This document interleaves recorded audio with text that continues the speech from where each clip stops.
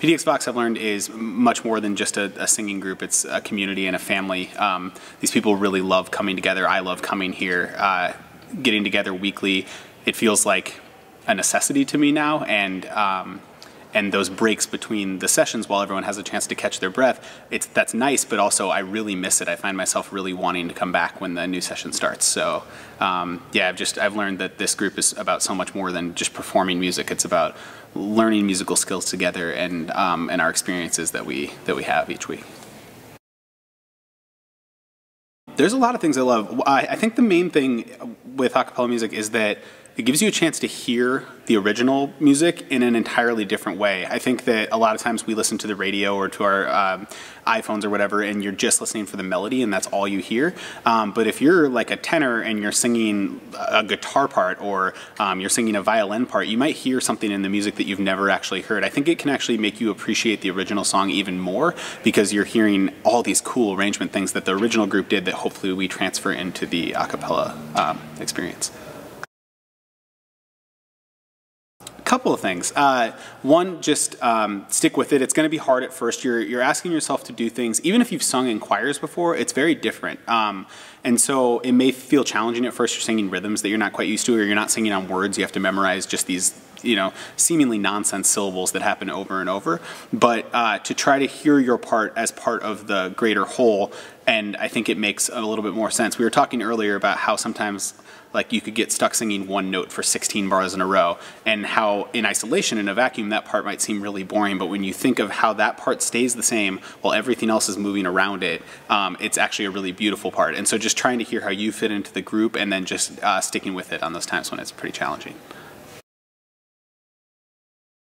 I don't. I hear that a lot too in all the work that I do. A lot of adults who say, oh, when I was a kid, my choir teacher told me that I can't sing, or my parents said I shouldn't sing.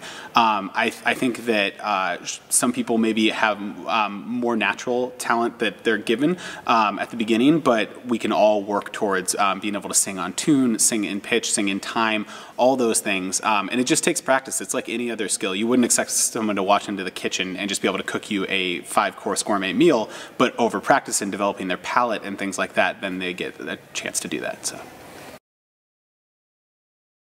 I really think that it's a great program for almost all kinds of people. I mean, we tend to attract people who are looking for more than just a musical experience, but are looking for that community that I talked about earlier. And I think those people are maybe the happiest here because they get that sense of family from the group.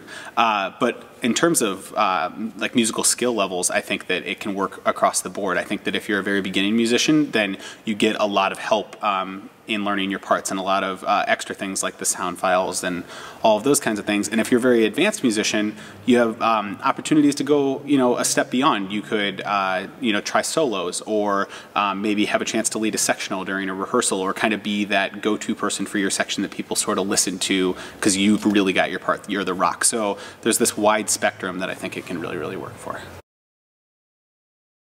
There's several different ways. We teach them during our rehearsals, and sometimes we're sitting at the piano, or sometimes we'll just come and sing with a group. We'll sing it, have them sing it back, or we'll all work on it together. We also have digital sound files, so we create like MIDI piano parts for all of our songs that you can listen to at home.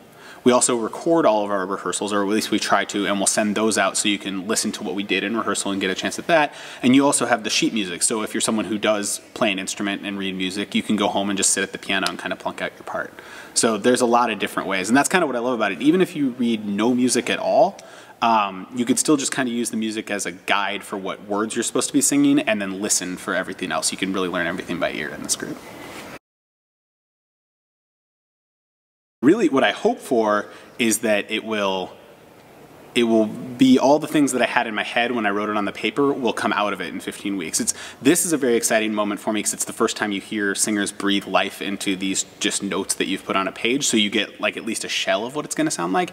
And then over those 15 weeks, as we polish it, we can get towards all the things that I heard in my head when I wrote it on the page, and hopefully all the things that the original artist heard when they wrote it themselves, the nuances and dynamics and tempo and all the cool things that we can do with it at that time.